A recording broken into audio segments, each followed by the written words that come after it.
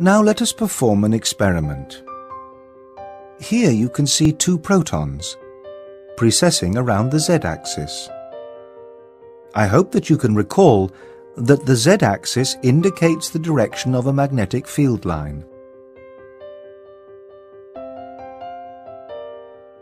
Instead of only these two protons, in reality there may be 8 pointing up and 6 pointing down,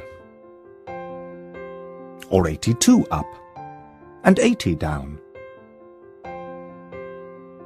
There should only be 2 more protons pointing up. As we know, these are the ones that have a net magnetic effect, because their effects are not cancelled out.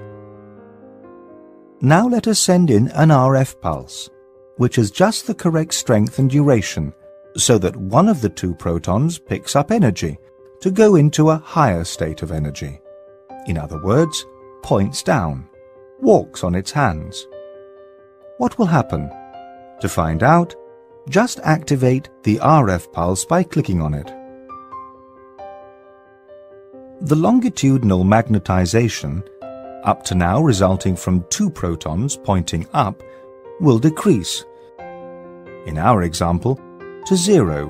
1 pointing up is neutralized by 1 pointing down.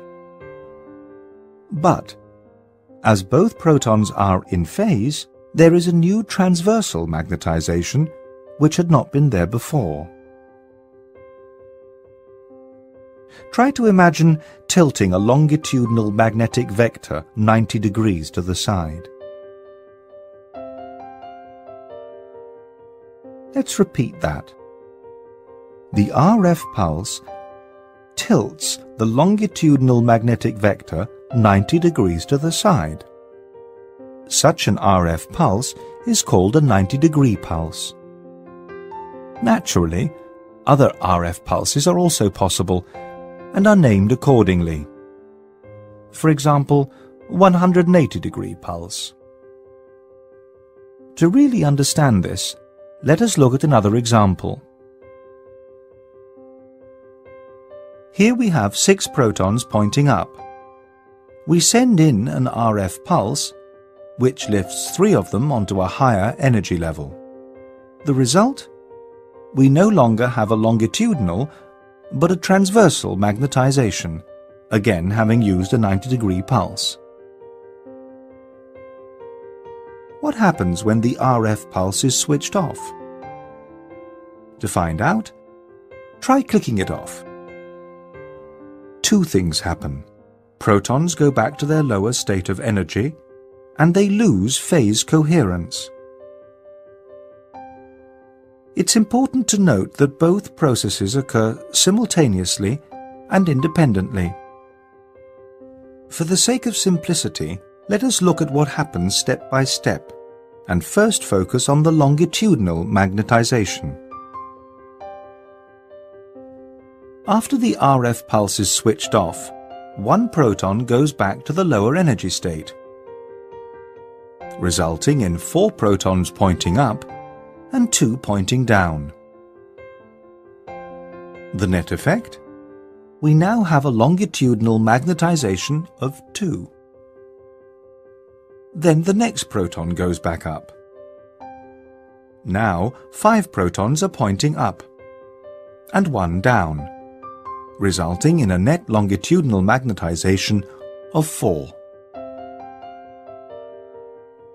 After the next proton goes up, longitudinal magnetization equals 6. You have surely already noticed that the transversal magnetization decreases at the same time.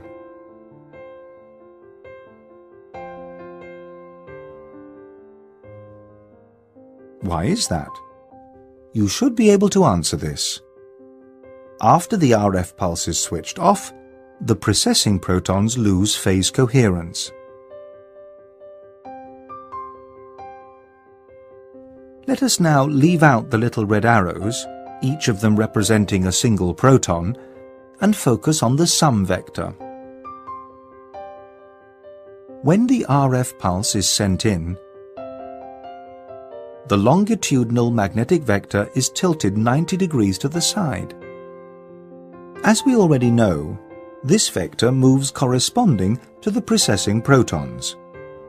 But for the sake of simplicity, we'll leave out the motion. After the RF pulse is switched off, the transversal vector decreases, while the longitudinal vector increases. As you remember, vectors represent forces of a certain size and a certain direction. If you add up vectors pointing to different directions, you will come up with a direction that is somewhere in between, depending on the amount of force in the original directions.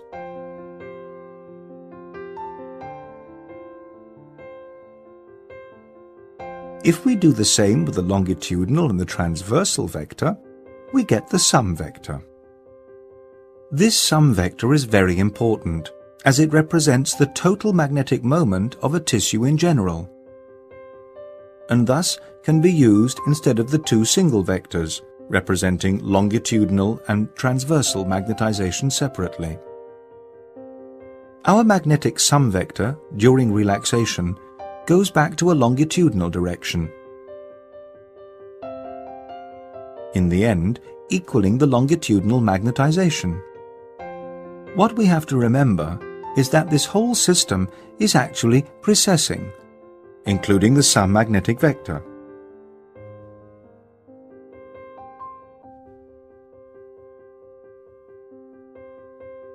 And thus, after the RF pulse is switched off, the sum vector will actually perform a spiraling motion.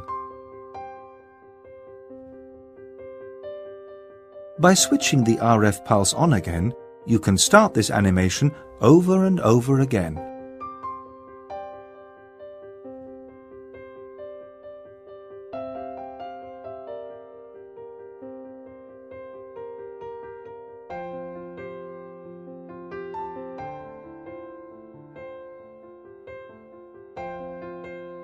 I hope that you recall that a changing magnetic force, moment, can induce an electric current, which is the signal that we receive and use in MR.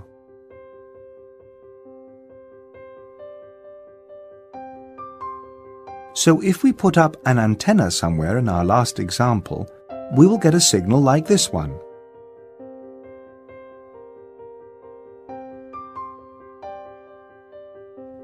This is easy to imagine if you think of the antenna as a microphone, and the sum magnetic vector as having some kind of a sound-emitting device, like a steam pipe at its tip. The further the vector goes away from the microphone, the less loud the sound.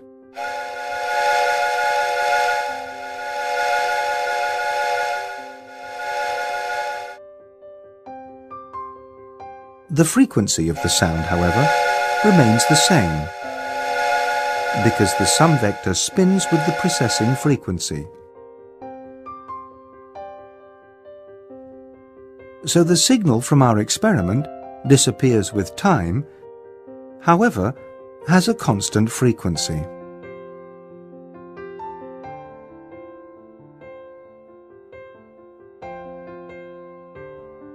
This type of signal is called a free induction decay signal, or FID signal. By now, it should be obvious that the magnetic vectors directly determine the MRI signal and signal intensity by inducing electric currents in the antenna.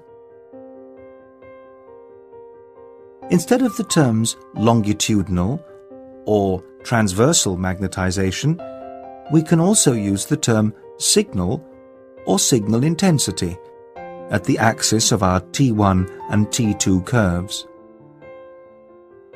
This will hopefully become clearer as you continue with this program.